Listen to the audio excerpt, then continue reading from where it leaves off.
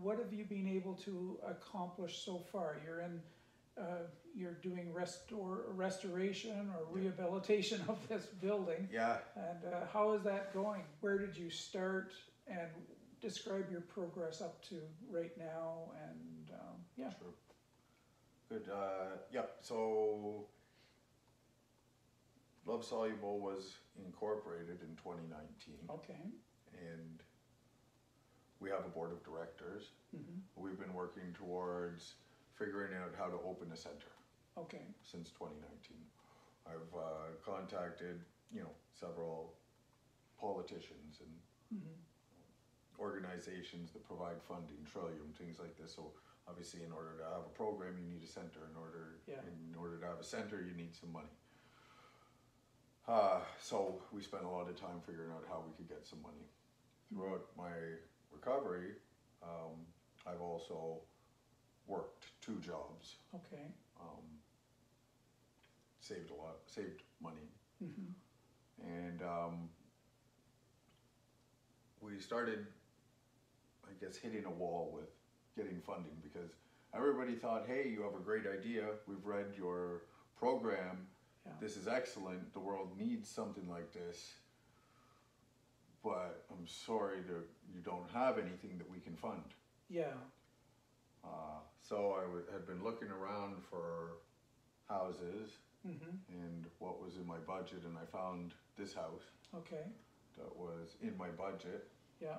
Because I realized quickly that the only way that I was going to get this going is if I got this going. Yeah. So I prayed about this, and I knew this was the right way to go. As soon as I walked onto this property, I knew this was the way to go. The property just screamed a place of healing with the river right there. Yeah. The building itself is, nobody wanted it. Okay. Which drove the price real low. For this house smelled bad of animals. It had I believe there was so much junk, and the house required so much renovation that nobody wanted to touch it. I didn't want to touch it. Yeah. And I really didn't. It was This the process. kind of is symbolic of what you're trying to help people coming in. Their life is a wreck, and God wants to come in and start from ground up. 100%. That's he's in that business, and this is a work in progress. It is, and it is symbolic of, and this is why I'm very keen on keeping a track of a document of where we started and where we're going, because this whole restoration process will speak as a testimony to God's goodness and power and what can be achieved when we walk out in faith. And all the honor and the glory goes to Him, by the way, because I took the leap of faith. Yeah. That's what I'm responsible for. Bravo. He provided everything. Exactly. He provided me the strength I needed to work 2 jobs. He provided me the ambition to look around and all of that stuff. Place. Yeah, and so this place, is. You mentioned something, and I'm cutting you off just go briefly. ahead. Yeah.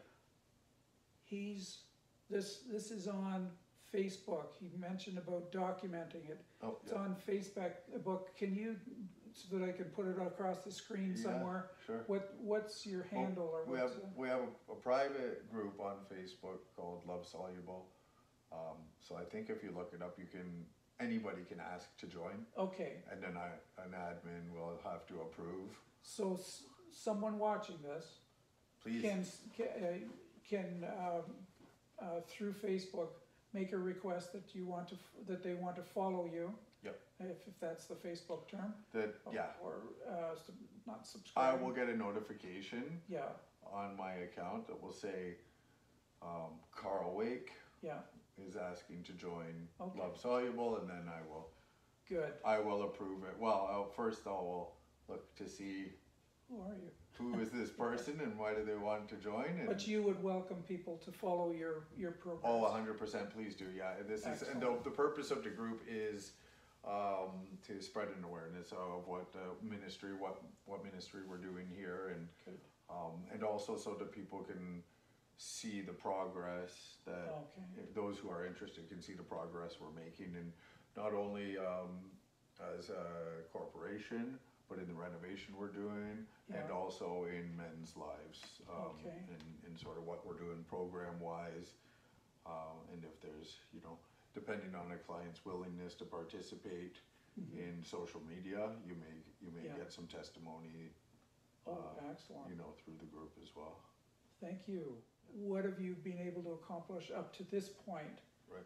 And can you briefly take us into that, and then we'll go into the discussion around the how people can help you. So we took possession of this property on September 1st of this year. Okay. At the same time, I took a person I was familiar with that needed to be in a sober living environment, but also was a very handy person, and so he joined me here on shortly after September 1st. I currently live and reside here in this home.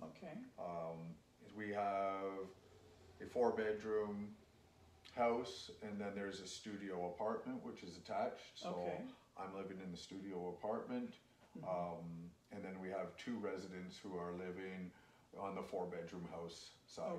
The entire place. 2-story, right? You got it. 1.5. So, they have the 4 bedrooms are the half story. On the second Look pretty floor. full to me, but So we're currently offering sober living services. So what an individual gets, because we're not funded yet, and we are seeking funding, so I'm not staffed. So it is just me here providing any service, and so we have a regimented schedule where we wake up in the morning, wash your face, brush your teeth. If you have hair, you comb it. Come down the stairs. We have a time where we meet. We have a devotional. It's quiet reading in the morning, and then we have a group devotional where we share some readings from 12-step fellowships, have a discussion, and then we have breakfast, and then we'll go about our day. And then in the evening time, contracted a person signs when they come here is that they will attend 90 meetings in 90 days, and that's of a 12-step fellowship. So we go as a group out to a meeting every night. We have our dinner together, and so we're participating in recovery in that way. During the day, one of 2 things will happen: is either we will do some work on renovating of this house, and as I told you before when we were talking, it's not like a hard day's labor. It's like we're a few guys building a house, working on a house, building it for the kingdom, and building it for the future man that's going to come through those doors, and for the fact that there will be a place for a suffering addict to come to as an alternative to being incarcerated, where we can teach him how to live life outside of the walls, how you can live life in recovery and live life to the full, and then how we can help to support that individual to find employment or education, and then further help support that individual to find independent living and to see to the charges that they have overhanging from their whatever it was that got them here in the first place. And then the idea is that this individual will have connection to a 12-step fellowship. If they want to, they'll be connected with a church. They'll be connected back with their family. They'll be employed or getting education or both. And then so we feel that in that modality that a person's likelihood of achieving long-term recovery is significantly increased.